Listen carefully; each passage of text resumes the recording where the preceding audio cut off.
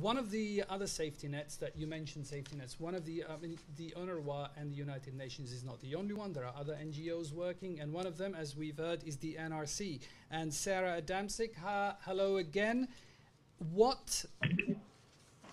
Can you hear me? Yes, yes, hello. Excellent, excellent. Can you tell us about what you guys are doing and how you are helping in this dire situation? Yeah, so I can start. So the NRC program in Gaza basically started post-CAST-led, and at this point, our 3 program areas of response are in the areas of shelter coordination. So NRC is the chair of the shelter sector in Gaza, and much of the information we have on housing destroyed, damaged during CAST-led since then and in November comes from the information sharing with the shelter cluster. We also have an education program that works closely with UNRWA schools and also other schools in Gaza and teacher training. And then, as you mentioned at the start, I'm the project manager for the Information and Counseling and Legal Assistance Program, focusing on ownership documentation so many people can qualify for reconstruction grants. And do you find that you can move quicker? Are you more nimble than a large United Nations agency? I mean, our programs are unique in that we're not, there's not large-scale distribution. They're very much service-oriented through the legal assistance, through the actual training of teachers. So I don't know that I could compare it to anything on the scale that UNRWA is able to distribute and to implement on that level.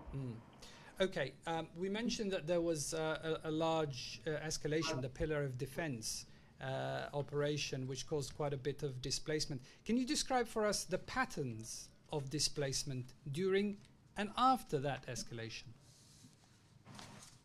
Yeah, to start with looking at the patterns, we can look at what we know and are able to measure. And as I said, most of that comes from information shared with the NRC-led shelter sector. So in terms of what happened during the conflict, basically on the 20th of November, the night before the ceasefire, so 7 days into the conflict and 7 days after the military leader of Hamas was killed, leaflets were dropped in neighborhoods in Gaza, largely in kind of access-restricted areas near the security fence with Gaza, urging residents to leave their neighborhoods. It was at this time that the first UNRWA schools were opened to receive residents seeking shelter, and 14 schools were opened at that time in Gaza City, North Gaza, for over 1,700 families. What's interesting to note there is that almost immediately after the ceasefire was announced on the 21st and went into effect at midnight, basically within the next day, nearly everyone who had sought shelter at the UNRWA schools did return home or did return to host communities. So this is what we are able to track during. In terms of longer-term displacement and what happened after, this again is through shelter sector information, and we know that 184 homes were totally destroyed, 198 suffered major damage, and another 8,000 minor damage. Of these, all families are currently either living with relatives, host families, or rental accommodation. So as Simone said at the start, we don't see tent communities developing in Gaza in response to displacement. It's much more hidden. What both of these figures also don't kind of encompass, and what's really difficult for us to measure, is more hidden displacement.